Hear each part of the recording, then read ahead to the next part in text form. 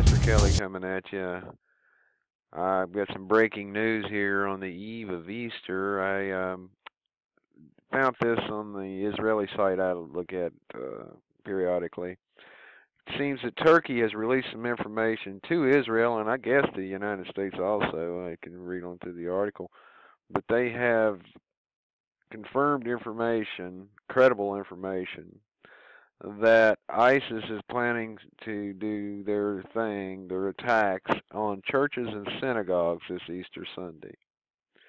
Now, why synagogues on Easter Sunday? I couldn't tell you other than they don't know the difference between a Torah and a Bible or the Injil or the people of the book.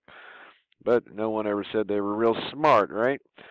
Anyway, about it, this is a real threat, and for Turkey to say it, they should know it, because Lord knows they got enough of them in their country they take care of. Yes, I said that, and it's the truth. We all know it, including our government, that that's what's going on over there.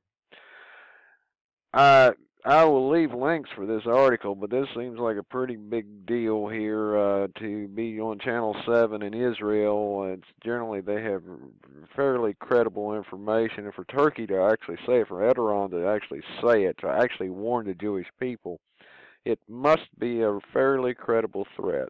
I just thought I'd get this out here for you folks to have a look at, pass it around, and well, if you know anybody planning on going to a big church tomorrow, I'm sure they won't be looking at little ones. It'll be big ones, I'm sure.